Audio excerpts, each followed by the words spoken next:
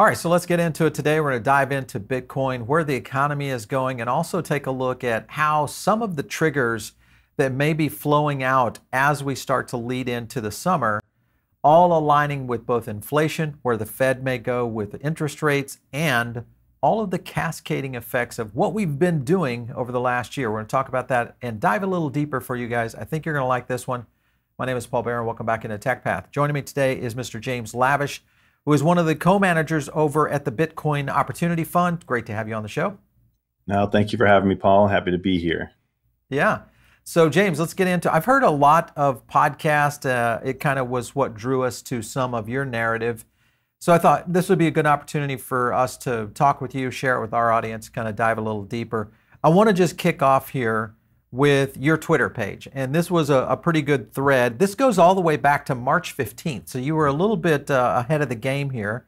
I'm going to zoom in on that. By the way, if you guys aren't following James, make sure and catch him up right there at James Lavish over on Twitter. But let's get into some of the things. You hit on this first thing, sudden onset of bank insolvency, credit risk, seems good time to peak at the Treasury. Financial position takes this debt temperature, so to speak. And this is a long but really important one, so saddle up and settle in. So a good tweet back in March. Pretty much you were ready for it. And then sure enough, we started seeing bank insolvency start to occur. You had a pretty good thread here that really started to pique my interest, and I wanted to hit on a couple of these and get some comments from you. GDP expected to stop growing this year, start growing again by next year, or second half of 23. CBO inflation remaining at about 2 through 24. Maybe 2% by 2026. And then unemployment, this was the one that I was intrigued with, projected to increase to 5.1. With what we've seen in the job numbers here recently, would you feel like that is still a solid number by what you're thinking by the end of this year, 2023? Yeah, so let's first clear up exactly where those numbers came from. Yep. So what I did was the CBO, the Congressional Budget Office, who does the budgeting for the Congress and for the Treasury to see and to give them insight into where they think expenses are going and kind of what their budget should look like. These are numbers that come from them. So they put this report out periodically. I did a thread way back when, and I think it was in August, about the same subject. And the problem is the debt spiral. I mean, that's ultimately what we're talking about here, is how we just spend too much money, and our income, which is really just the government taking taxes, that's the tax income for the government, they don't match up. But going to what you're talking about, they put these projections out, and yeah, they're rosy. They were very optimistic, and that's kind of what I was hitting on in that thread, is that I think they're too optimistic, and the budget office is missing some marks here. So as far as the unemployment rate is concerned, one of the things we keep hearing the Fed talk about is, hey, look, the economy is strong, unemployment's still low, it's still historically low. The economy is strong. We're not seeing any indications of. So the Fed, they're kind of pulling all their levers. They're tightening the access to capital, and that's quantitative tightening. And then they've raised interest rates, skyrocketed interest rates.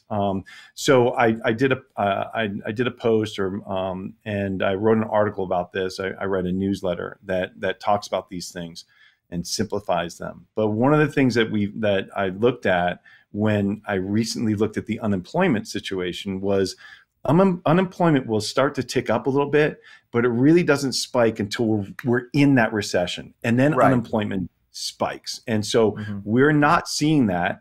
We're not going to see it until it's too late. And that's the problem with the Fed's policy and the Fed's approach, is they're always looking in the rearview mirror, looking for signs of recession, looking for signs of that economic tightening and pullback. And often it's just too late. And so in this current cycle, what concerns me, Paul, is that the Fed has tightened so rapidly and on a percentage wise so much because we started at ZIRP, zero interest rate policy, which we'd had for a long time, many years since the great financial crisis. And we only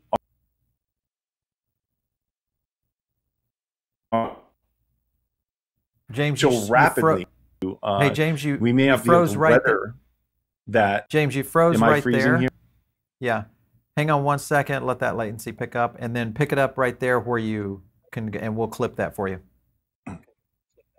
on that All thought right. Well, you were going into. yeah. So the issue here is that the Fed raised rates at a rocket pace, right? They raised rates from ZIRP, zero interest rate policy, which we had for a long time since the financial crisis, the great financial crisis, until now. And they raised them so rapidly on a percentage basis. They were down at 0.25%, and now they're up over 5%. And so we're not able to see the effects of that tightening yet on the economy. We're just now seeing things that are happening in the credit sphere that indicate that that tightening is going to have a major impact to the economy. And that's what we're seeing in the regional banks, and for a number of reasons. And those are interest rates that are now, they're evolving credit risks. Yeah. This further in this thread, also around that mid-March area, you brought in this right here. Here's the thing. CBO knows it's publishing few charts with budgets like this one, showing the growing deficit. And then right underneath it, and then there's this little gem they also put out. Houston, are you there? So again, showing some pretty interesting data points that when you look at this, this does not spell greatness for an economy that could come out of a recession that we're getting ready to go into, because that really is where you're going to start to see wealth being made. Many people will say, hey, go invest during recessions.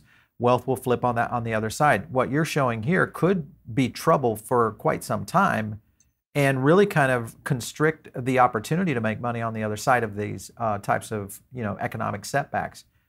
What do you think could change that in any near future for us to be looking at down the road? Well, that math is the math. It's not going to change, and that's why I wrote about this. We are in a debt spiral, Paul. There's no way out. We've gotten to the point where our deficit is expanding every single year, faster than our GDP, right? So, and the problem is we can't make that up. It's like if you're a single parent. This is what I tell people: if you're a single parent and you've got credit card debt, and you're just trying to pay it off, but you can't really get there. You've got 2 jobs, you've got kids, you've got to pay for your mandatory expenses, which is your house, your mortgage or rent, your car payment, so you can get back and forth to work, gas, food. You can't change those. And so you take out another credit card to pay off the last one, or to just have access to capital. And we keep doing that. And so, as you know, and I've seen you talk about this with other guests, is that right now, and even since I posted that, we've seen the first half numbers from 2023, and we're at such a large deficit that we're having to borrow more every single month in order to make up that deficit. So the answer is there is no way out except one way, which is massive money printing. Massive inflation. That's the only way out. Yeah. Yeah. So this gets a bit dystopian, because if we continue to see these kinds of scenarios, and I think the key here is with enough people now on, whether you think about macro finance, whether it's on YouTube or podcast, a lot of analysts are coming to the same conclusions here, and it's not anything that's brilliant science. It's just looking at the core math trajectories that exist. Yeah, right. And with that being the case, I mean, the reality is, what can the U.S. really do to help offset this, or possibly kick the can down the road? Because that might be the other scenario that plays into this. This could be a 20-year or a 50-year. I had Breedlove on the other day. He and I got into this about where that distant future might come, or does it approach us much quicker? What are your thoughts? Yeah, so Robert and I talked about this in Jackson Hole a number of weeks ago, and well, the issue is that it's just growing so rapidly, right? So what are the 3 things you can do as a government? And we're right up against the debt ceiling again, right? So we're going through this whole process again, and it's a big show. It's all theater, but you can have austerity, right? Which we've seen in Greece and Spain and Italy and back in the great financial crisis. That's one thing. You can cut expenses. Well, that's political suicide, right? To cut entitlements, to cut Social Security, to cut Medicaid. That's not going to happen. So that's one thing. The second thing you could do is raise taxes. But when you raise taxes, then you disincentivize productivity, right? And so and you disincentivize, and you actually take money away from companies that they would otherwise use for reinvestment into their products, their services, right, to expand their footprint. And so in essence, in the end, it winds up having the same effect, where if you raise taxes, you shrink GDP ultimately. So that's the second thing you can do. The third thing you could do is you could print more bonds, right? Which is what we do to close that gap. But then when you do that, which is what you're getting at, is how long can you kick that can down the road? Right. Well, you need higher inflation in order to have a negative real rate of return. So what I mean by that is that you need GDP to grow at a faster rate nominally, right, than the interest on your debt.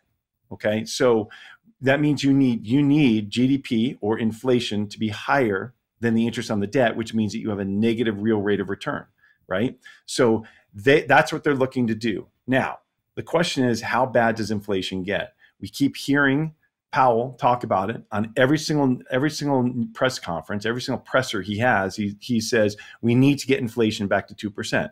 Well, that's an optic for the Fed, right? They want us to believe that inflation is down around 2%. Mm-hmm. It hasn't been. We can see it in our goods and services that we buy every day. That you go out to the grocery store, it is absolutely 20% higher than it was last year. Yet they're saying that inflation was 5% or 4.9%. It's not real. They move those numbers around. But what they need to do is have that inflation higher. So how do they do that? Well, with that debt so great and that debt service so great, that number, they're eventually going to have to step in and print money. And going back to Powell's pressers and what he talks about is he says every single time he gets up there, he reiterates and makes a point that, look, we cannot let inflation get out of control. We have to contain it. And we're telling you we're going to drive this economy into contraction, a recession, right? And so when they do that, they know, and he has said that they have tools to deal with that problem, right? But they don't have tools to deal with hyperinflation. So they're boxed into a corner, and what they'll do is they will drive this economy into a recession, and then they'll come back out with QE. And that's the QE infinity that everybody talks about, right? And so to answer your original question, when does this happen? I believe this happens in the next 2 years. Within this cycle, we start to see a major breakdown in the economy where the Fed has to step in and do multiples of QE than they did even last time, which was massive. And so that's where the inflation comes roaring back in. And I don't know if it's 10%, 15%, 20%, but it is not going to be 4% inflation for the foreseeable future. It's going to be much higher. How do you think they can continue to really kind of do the ping pong ball game? You know, put it under one cup, slide it under the other. You don't really know what's happening with inflation right now before not only the American public, but also the global constituents around the world start to say, okay, we see the writing on the wall, we see de-dollarization coming, and we see a potential here as an opportunity.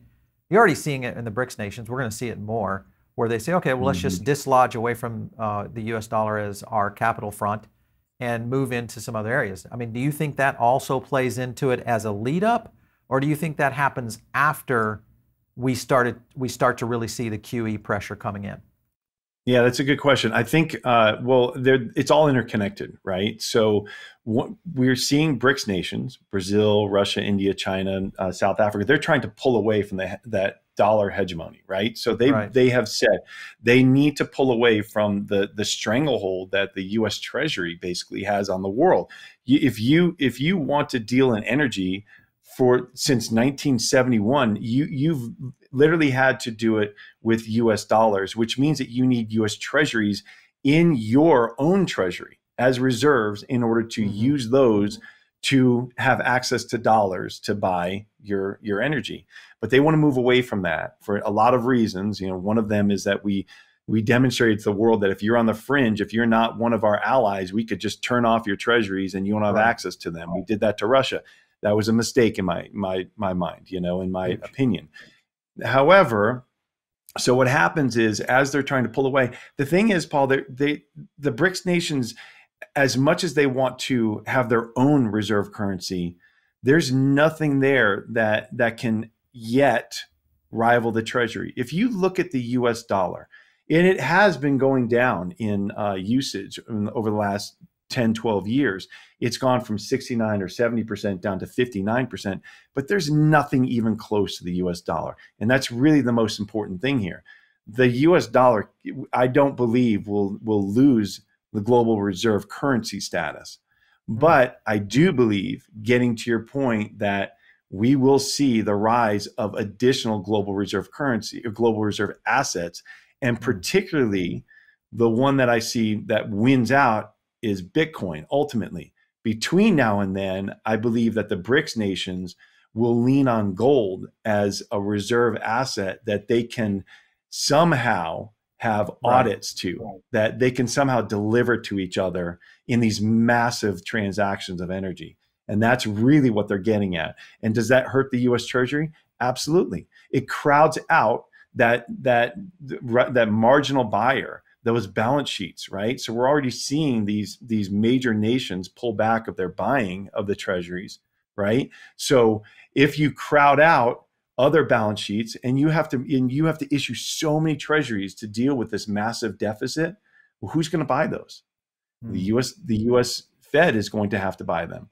The Treasury is going to print money at the Fed. The Fed will have the major banks buy them, and then they'll buy it from them, and they'll monetize the debt just like they did back in 2020. It is the same game plan, except it's going to be much larger.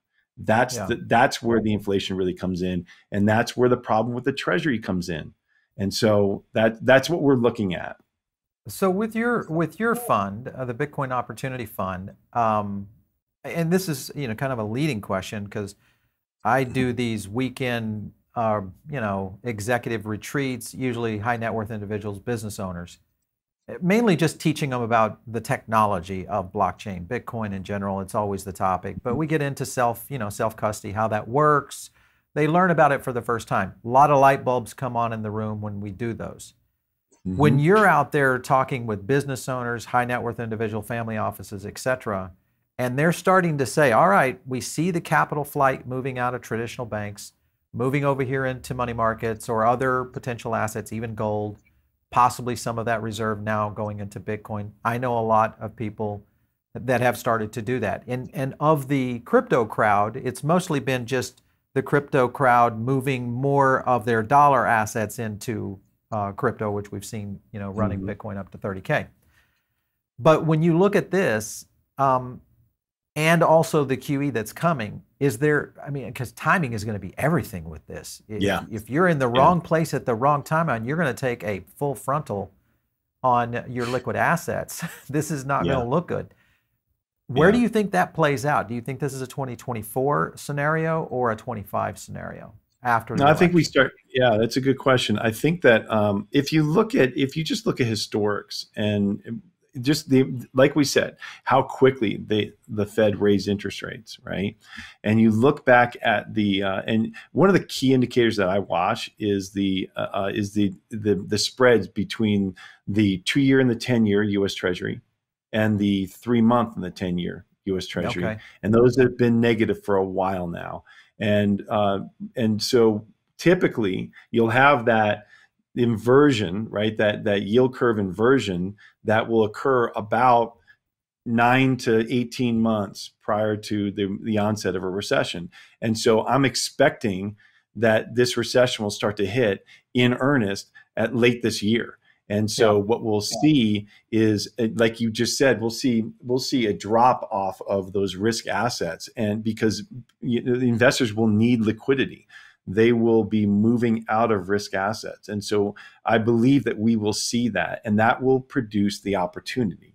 So if you have some cash or some powder on the sidelines, then you'll be able to take advantage of that opportunity. And so things like gold and silver and Bitcoin, I think they'll all draw down along with every other asset that's out there, because what happens, Paul, what happens when we have a market shock? Everything correlates to one. They all come together and they all correlate to one, and they all sell off. You have your risk manager that walks onto the trading floor, and you've got your hedge fund manager, your CIO, and they just walk out there. And as that panic starts to take a grip on the market, they just walk in and say, sell 20% of everything. I don't care what it is. We need capital. We need cash. And we're going to get ahead of this. So if we do have margin calls in other areas of our portfolio, we're not scrambling to sell those assets in order to meet those calls. And that's just reality of what happened. Yeah. So I think that it happens later this year, and that produces an opportunity. And if you have capital ready, you're going to be there to take advantage of the opportunity you just talked about. Yeah, it's going to be huge. To me, this goes back into where wealth is truly built, is in these time zones. But again, it's all timing and being able to be at the right place at the right window throughout that. I want to look at one other indicator here that could be flowing into this. Came over from, I think Greg Foss over there. We've had Foss on several times. And he kind of hits it right here with the CDS spreads. Credit risk looks like it's now an emerging market. You can kind of see this. You look at that, and then you see what Alf said. We've had Macro Alf on our show. When credit crunch is going to really hit, don't know, man, but we're looking at the worst conditions to buy houses in 40 plus years. You tell me. A lot of indicators right now, and I think finally we're getting to that point in maybe in the cycle of this run with the Fed tightening, and also us seeing real risk interest rates continue to grow at a very fast rate. The credit crunch is probably going to be a very tight window, whether that's 6 months, 8 months, 10 months, that will literally push us right over the edge. That to me is going to be, where does that play out? Do you feel this? How far and how deep is that cut going to be on credit, which is going to affect all business, including jobs, commercial real estate, the numbers? Where do you think that plays into it? It's a good question. The CDS spread is a particular thing that has to do with the debt, the debt limit. And Greg and I actually talked about it yesterday on the phone. And that's I believe that's the quote of a 1 year CDS swap, which typically you quote the 5 years when you're worried about a true default of a sovereign debt. But what's significant about that is it's just saying that the market expects for us to, there's a very high chance that we trip that debt limit. That's what that is saying. And there's some different trades that go on with that. But what happens here though is as the problem that I'm expecting and what I'm concerned about is that we don't kind of just slide into recession like other recessions that we've seen, these soft landings. Yeah. I just don't believe that we're going to have a soft landing. The issue is that there's so much leverage in the system right now, Paul. There's so much leverage. There's so much debt out there. And people are living on credit. You're seeing the credit card balances rise for lower income and mid-income people. And then you're seeing not just the credit card balances rise, but then the cost of those balances every single month, because those rates have just been ratcheted all the way up to the top tier, right? So that's a problem. And then we're seeing there's more distressed debt, and every single day there are more corporate bonds that go into distress. And what is that? It's when a company can't pay the interest on its debt, it becomes distressed. And so we're seeing higher levels of distressed debt. And when that debt starts to fall out and these companies go bankrupt, well, that's loss of jobs, loss of income. And that GDP goes lower. You start this spiral. But what I'm concerned about, what I'm most concerned about, is that we have a true credit event. And so what we saw last month with the banks and with SVB, we saw that there's a great risk that these banks are undercapitalized. These banks are not prepared for what we could see on the very near horizon, which is the commercial real estate issue that's popping up, right? Mm-hmm. So my concern is that we don't stair step down into this, but we have a credit event that takes us immediately into a drawdown. And that's what worries me because of all the leverage. Well, and those are the scary ones because you don't know where it's going to stop, and you get panic selling, you get all this caution in the streets, and then a lot of scenarios that initiate bank runs and things of that nature. We talked to Darius Dale yesterday, and he and I got on this whole topic around bank walks, which is just this slow evacuation of assets, and mostly liquid capital moving into some of these other areas such as money markets and so on. I was looking at the Bitcoin and the chart. larger banks. Yeah, and the larger banks. Yeah, well, for sure. I was looking at the Bitcoin chart, and I'm looking here. This goes back to May 5th, and the drawdown here so far has been 11%. Okay. You think about Bitcoin correcting some here. We continue to track mostly market sentiment. That's one of our, kind of our little bags of what we do. We've seen the market sentiment continuing to fall just a little bit with Bitcoin. More downturn again this week with the continued daily closes lower. Where do you think this stops on Bitcoin? Do you think this is something that takes us into 25K or further? At least on this short run. On this short run, I mean, look, what you're seeing, Paul, is that I think Bitcoin got ahead of itself. It was up like 80% for the year. So look, Bitcoin is kind of straddling between two barbells, right? So it's been the leading risk on asset for a long time, where it leads like the FANG stocks or anything that is a store of value. So it expecting the Fed to pivot, it's been that kind of leading indicator, right? So that's one side of the barbell. The other side of the barbell is with the banking crisis. We're seeing that it's now becoming something, and I've had people talk to me about this for the first time ever, that people are asking, hey, tell me about this Bitcoin, because I'm a little bit worried that I can't get my money from the bank. Well, so it becomes this asset that can't be seized, that can't be frozen, that can't just be liquidated by an irresponsible bank. And so that we're seeing both of those. And so Bitcoin kind of it benefited from both of those scenarios in the past month, and I think it just got ahead of itself. But be quite honest, this could easily go lower. Now we're seeing reports this morning and the Michigan sentiment, and you can only put so much value on these surveys, but it is an indicator that people are expecting stagflation. And so when you see inflation still, it's just hanging here, right? The inflation is hanging here. And we've depleted our SPR, so it's not like we have extra energy that's extra oil to dump into the economy in order to keep energy prices down. The inflation has been sticky, really sticky. And so the problem is that when you see inflation still remain high, right, but you have the producers pulling back on their production and then their inventories, then you're getting into something that really becomes stagflation. It's just a pass through. The cost of capital has risen so much that this is just passing through to the consumers. Yet they're running up their credit cards, and they're not going to be able to pay for these things. And so that stagflation scenario is what is concerning investors today. And that's what I believe is what is hitting assets like Bitcoin and gold, is because people are expecting that stagflation to be a painful period. And so it makes sense to me. Okay, so let's talk about, man, this is, every time I talk to people, when we get into this a little deeper, I just realize just how much of a stop sign we're looking at. Let's talk about the potential, ramps that are coming into the space. You look at Fidelity, Bank of America is now in direct exposure to Bitcoin through MicroStrategy. There's a lot of people, and I should say people, institutional, that are starting to move in this direction. Fidelity doing a ton of research. You can get Bitcoin, ETH over there today. You can only buy and sell it there. But the point is that it's a new on-ramp. That's good.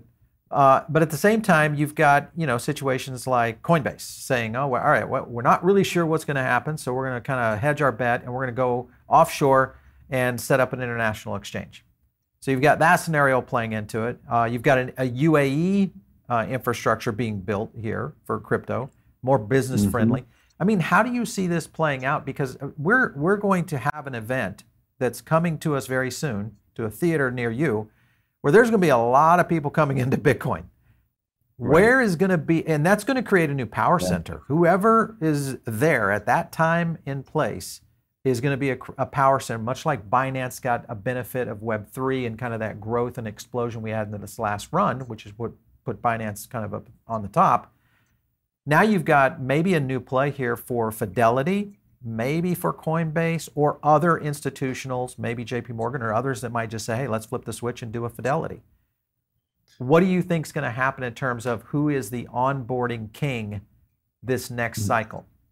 I'm interested to see. I mean, the problem is institutions have not, they just have not embraced Bitcoin in particular as a separate asset class. They keep lumping it in with all the cryptos. But so what I see happening, Paul, is over this next year and during this cycle, the knowledge and understanding of Bitcoin expanding exponentially. And so what I'm watching is the people who need it so desperately in Lebanon or Venezuela or Argentina, and they need a place to store their value, that their hard work, their energy that they've expended, that now comes back to them in a money that's debasing so rapidly that they can't even get access to it. So what are they doing? They're buying Bitcoin. It's the same volatility, but the volatility is up in the long term versus the volatility of their own currency, which is going to zero with huge volatility. So which would you rather? It's a no-brainer.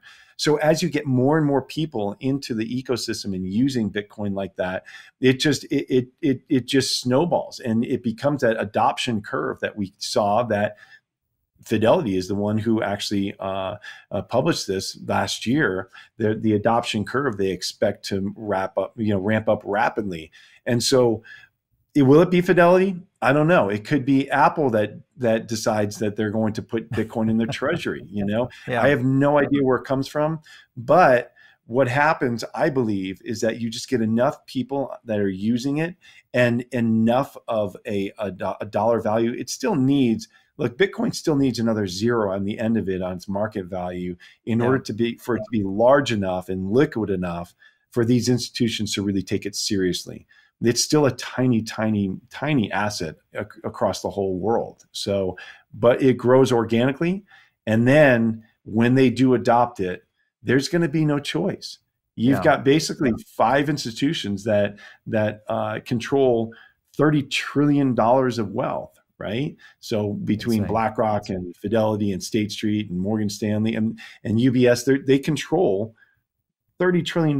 One of them, if just one of them says that they consider Bitcoin a separate asset class and they're going to get a 1%, 2%, 3% position in it, everybody has to follow suit. There's just At that point, the cycle is in, and at that point, Bitcoin has gone mainstream essentially, and it becomes the level of a gold level asset, which is 12 trillion right now in terms of the gold market cap.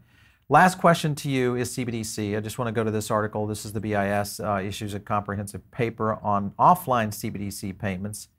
They hit on a few things, mainly around privacy and fraud, but they're actively exploring opportunities for offline payments involving central banks for a CBDC. Now, we've talked about CBDCs. This is the Polaris project. And you think about what's happening on a global perspective. You look at the alternative to a global reserve. You look at where Bitcoin is going, where blockchain is going in general.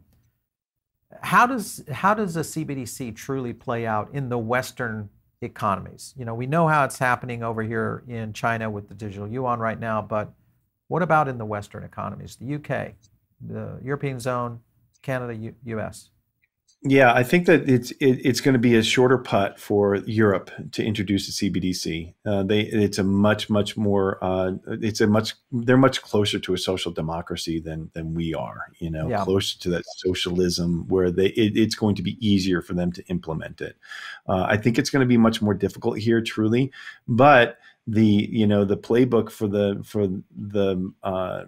the government, for the treasury, for them to introduce this is to start introducing payments to people, and some sort of minimum payment to people that that allows them to convince people that it's a good thing. It's just a digital form of the dollar. And so once you do that, it's going to make it it's going to make it difficult to fight against.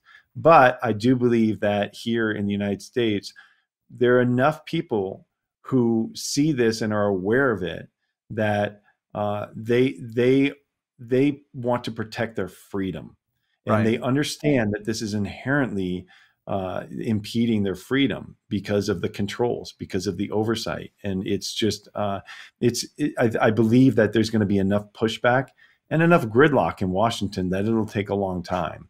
So Yeah. Well, you have, fortunately, where we are, Florida, you have Governor DeSantis coming in, and basically he's officially banned central bank yeah, digital currencies to be in the states. So I think those kind of activities in a republic, a true republic, which is quite a bit different than any other entity in the world in terms of its governmental structure of how states work. I think a lot of people forget that is that we are a republic, and it does change yeah, a lot of the dynamics of how politics works here in the U.S. So it's going to be fun to watch for sure. I agree. James I agree. Lavish, it's been great having you on. I'm so sad that we haven't had you on before, but you have a welcome mat here at our show. Anytime you feel like you got something heavy to say, we'd love to have you back. If you guys are not following James, jump over to his Twitter right here. You can also catch him at jameslavish.com. And of course, the Bitcoin Opportunity Fund. But give him a follow over on Twitter at least, and tell him we sent you. Anyway, great having you on the show today. We appreciate it. Yeah, it was a pleasure, Paul. Thank you for having me, and I look forward to the next time. Excellent. Okay. All right, you guys are tuned in over on the podcast side of things right now. Jump over here to the YouTube channel and subscribe. It's one of the best ways for us to not only connect with you, our audience, but also it's where we also drop additional content, and that is through our thing called the Diamond Circle. It's very easy. Click the link down below. We just put out a big, forecast this morning, and we dropped it, and it's only available to our Diamond Circle members. So get in there. At least you can get to that over on our Substack. And of course, if you want to reach me, it's out there on Twitter at Paul Barron. We'll catch you next time right here on TechPath.